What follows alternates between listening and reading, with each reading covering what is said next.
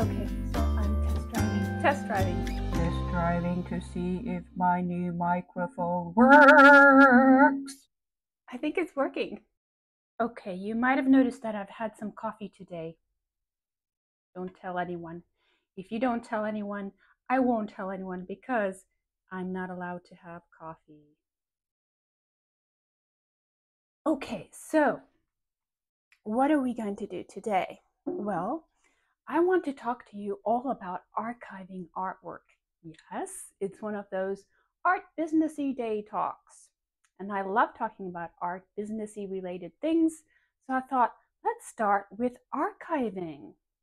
So what does archiving even mean? Well, what I mean by archiving is either taking photographs of your work or scanning your artwork. And what are the pros and cons of both of those methods of archiving? And why do we need to archive our work anyway? And what are the benefits of our archiving? So basically, archiving your work means taking a record of it or making a record of it. And there's different ways to make a record of your artwork. So it doesn't matter if you do three-dimensional artwork or if you do two-dimensional artwork. I do mostly two-dimensional artwork, but there are some three-dimensional artworks that I also do. For instance, this lovely lady over here, a fiberglass sculpture that I made some years ago, is a three-dimensional artwork, right? So how would we archive a three-dimensional artwork?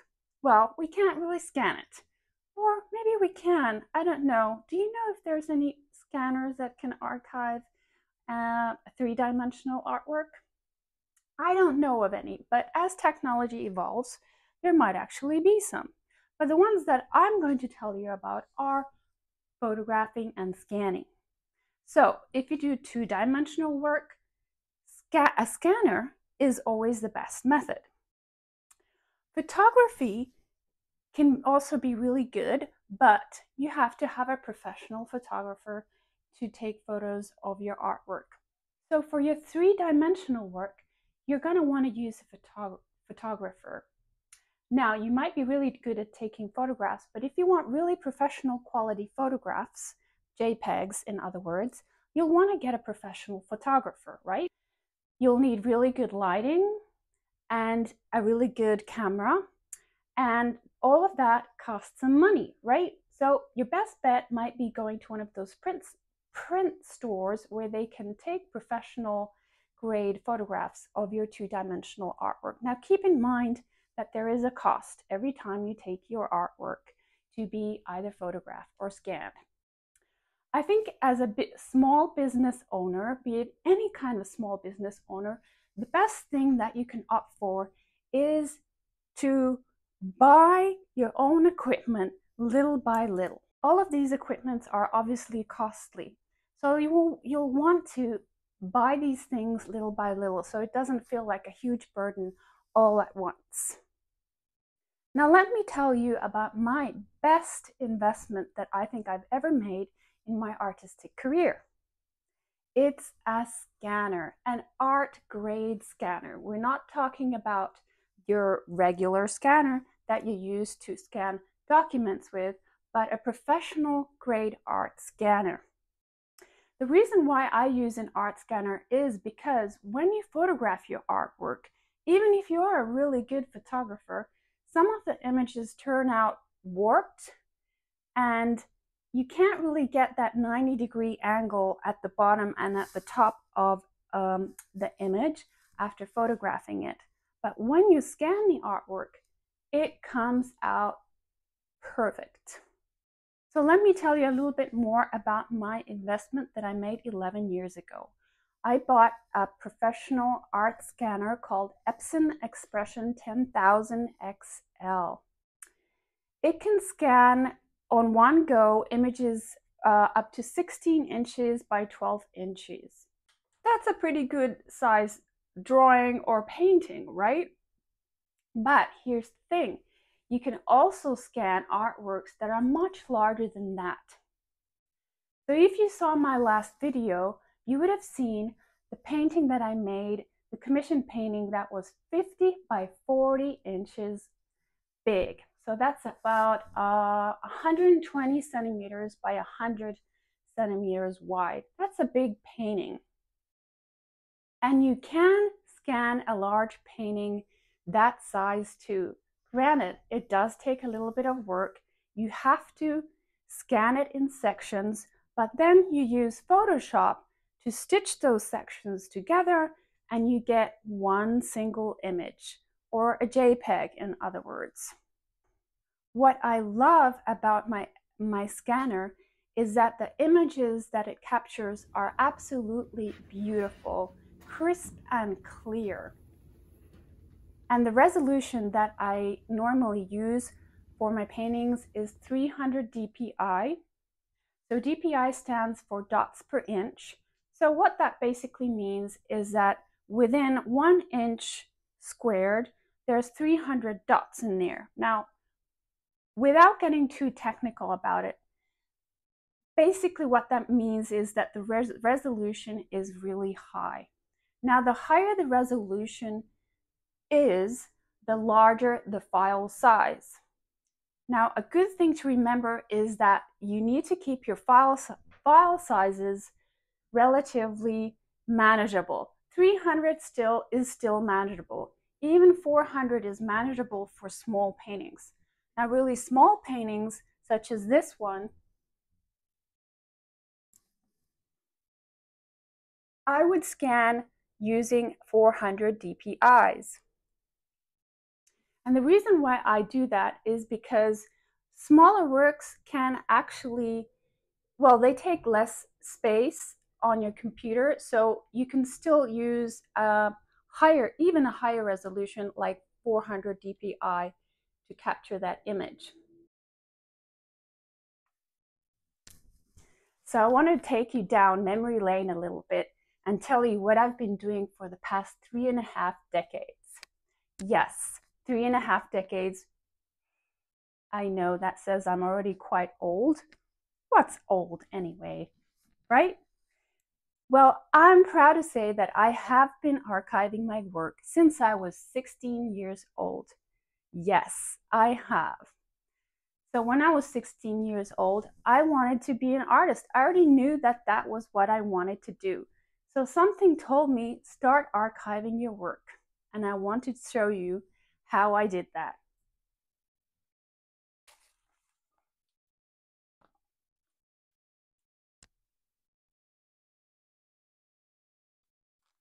So I'm looking at these images here just to make sure that I show you ones that I actually want to show, because some of them are really quite awful. Let's be honest. I mean, they were quite awful, but here's something I'd like to share with you. So this album is from 1988, and that's when I started to archive my very first works. And I was between 16 and 17 or something like that. So here's a painting I made of a friend. It has a little bit of a Gustav Klimt feeling to it. I was actually quite proud of that work back then. And then this one was a painting I just made out of my memory. And when I had my very first exhibition in a library, this was the very first painting I ever sold. So had I not archived the work, I wouldn't have that memory. I love these memories. And seeing your work go back, you can see how your work has evolved, how your visual voice has changed, and you get to see basically how everything has progressed and changed over the years. So anyway, this album is from the 1980s. Then there's another album. I think this one is 1991 through 1992. And then here's another one that goes up to 95. Some drawings are made with pastel onto paper. So yeah, all of these are photographs of my works. And with the photographs, we have these old-fashioned what are they called? Oh my God, I can't remember. Negatives. Negatives. See, I can't even remember because we don't use those words anymore. So go look and then look at this. Do you know what these are? These are slides. And I couldn't remember that word this morning either because I haven't used that word forever. So slides, here's an, give me just a minute. So I'm going to show you here against this white background, a painting. This is a fairly large painting that I made back then in '95 when I finished art school. And if I did not have that slide, I wouldn't be able to make prints or anything out of it now. But there's actually an Epson expression, not the one I have, but I know that there is one that exists that actually can scan the slide and you can make really high resolution images from that scanned slide. Isn't that great? Okay, so, and then the next thing, the next form of archiving was CDs. I'm sure you've seen a CD before. So these are images from the early 2000s that I would capture onto CDs.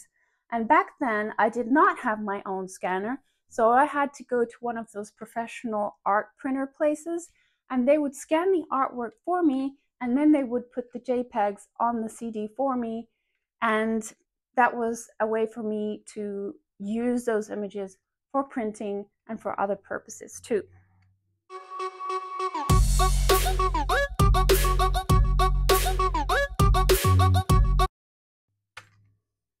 Okay, so here are some benefits to having a really high resolution image of your artwork. Number one, you can use that image to make prints. You can make art prints, you can make greeting cards or postcards or t-shirts, mugs, merchandise, whatever you can think of. Number two, you can license that image to a third party. Now, licensing is a wonderful way to make some extra revenue, in case you didn't know. I haven't licensed my work very much. I think I've only licensed it maybe once or twice to a third party. But if you make artwork that's a little bit more on the graphic side, you might have some luck actually licensing your artwork to a company that makes, say, textiles, clothing, or merchandise, such as mugs, plates, anything that is, let's say, brandable. A third point, when you want to apply to an art gallery, say that you want to have an exhibition. Well, you're going to have to send those images to an art gallery, and art galleries always want to see really beautiful, high quality images of your artwork.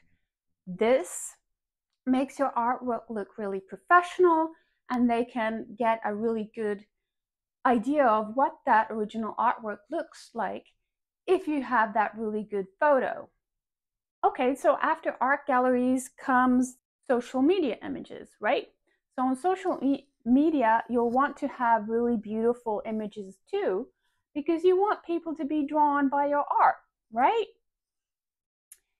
But remember not to have really high resolution images on your social media or even on your website, because you don't want those copyright issues over you and your art, right? You don't want somebody in, I was going to say a country's name, but maybe I shouldn't say it here on social media, so never mind, scratch that. You don't want somebody over there really far away, you know what I'm talking about, copying your artwork. So normally the pixels I use on my website are around 800, 900 pixels, and I use a resolution of 72, and quality of the image would be around 9, no more than 9. That way you're protecting your image from those people copying it.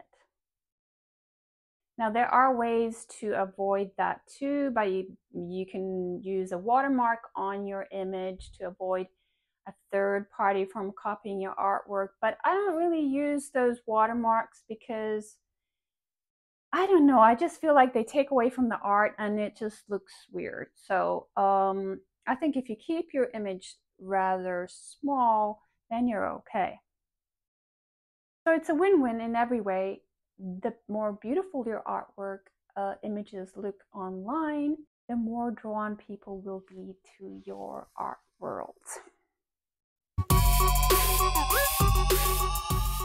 Okay, so what we're going to do next is, if you saw my last video, you'll know that I finished that really large commission painting, and I'm going to show you how to actually scan that large painting now. So I thought that would be the next project that we would be doing.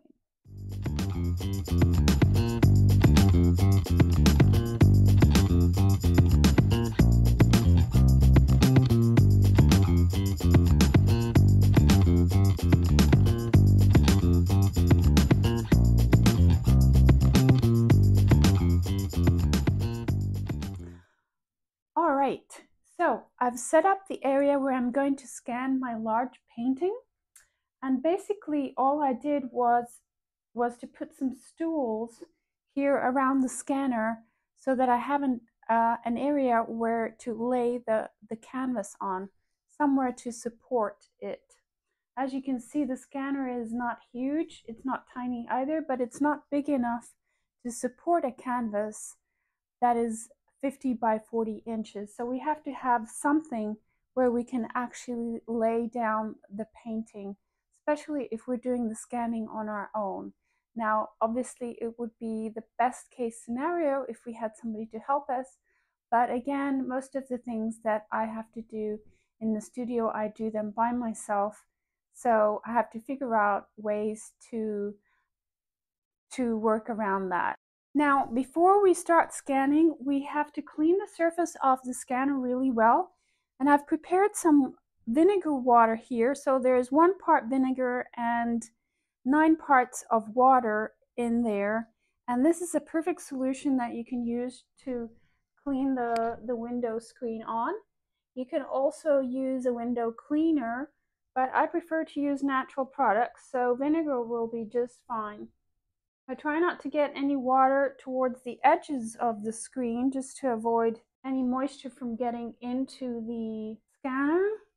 So I'm basically cleaning the middle part of the scanner and then going towards the edges with a really dry area of the cloth. So the scanner is now turned on, and we're going to grab the painting and lay it down and get started. The tricky part is getting it on there without scratching it.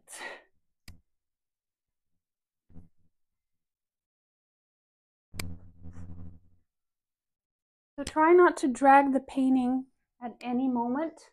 Lift it up and carefully place it in its new position. If you drag it, you're going to get scratch marks on the painting. I'm going to move you back a little bit so you can see the whole canvas and what I'm doing.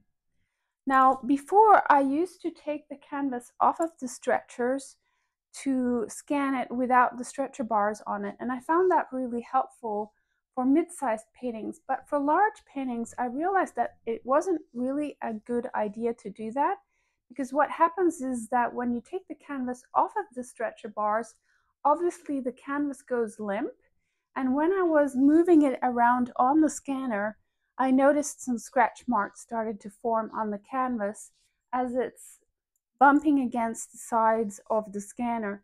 So I tried this method and it seemed to work just fine. There were some issues I was having with Photoshop in the end when I was trying to stitch the images together. I had some problems there, but I'll tell you about that later and how to fix that.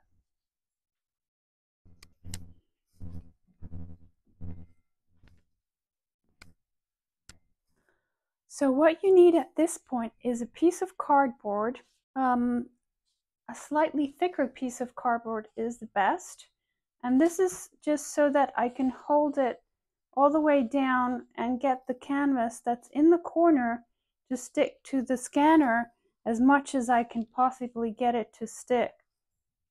And then you'll need two books, one large one and then a smaller one. Probably a heavy one would be best so we can actually get some weight onto the canvas. So at this point, make sure that it's aligned so that you have at least 1.5 inches on each side of the screen of blank space. And the reason why you want to do that is because when you go into Photoshop at the very last stage of scanning to stitch your images together, it'll help you in the stitching process. You won't have so many problems. Then you need a black piece of cloth or plastic, and this is so that you don't get any light coming in from the sides of the scanner. So this is all set up, and I have my scanner program open on my computer, and I'm just going to hit scan, and then I'll come back really fast to hold this down, especially here on the very edge of the painting.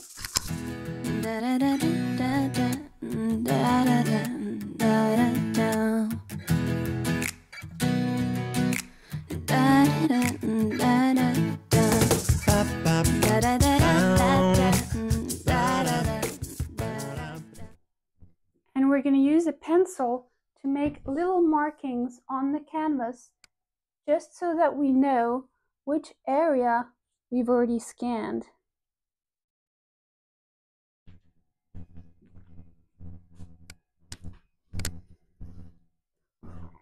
So I marked it number 1.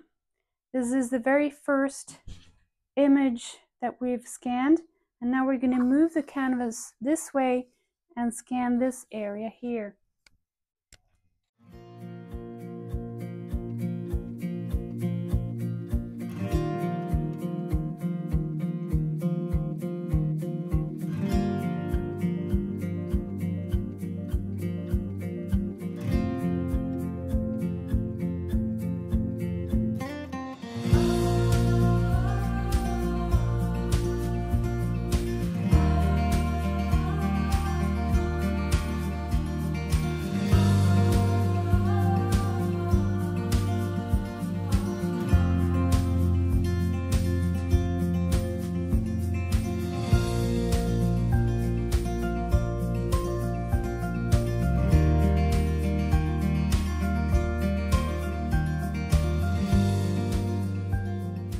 I just wanted to add a little note there about the 3-dimensional scanners. The 3-dimensional scanners actually do exist, but I don't think they're really intended for artistic purposes, like in the sense of being an artist and documenting your artwork. They're more intended for designers, like product designers and such, maybe cinematography too. But yeah, for artistic purposes, a flatbed art scanner is what we would normally use. So I just wanted to add that in there in case any of you were thinking that I missed that. Now, again, I'm only talking from my own experience, and my experiences have been with using actual cameras and scanners. I've never used anything other than that. Now technology is moving forwards all the time, and we might be seeing new forms of documenting our work in the future. So yeah, there you go.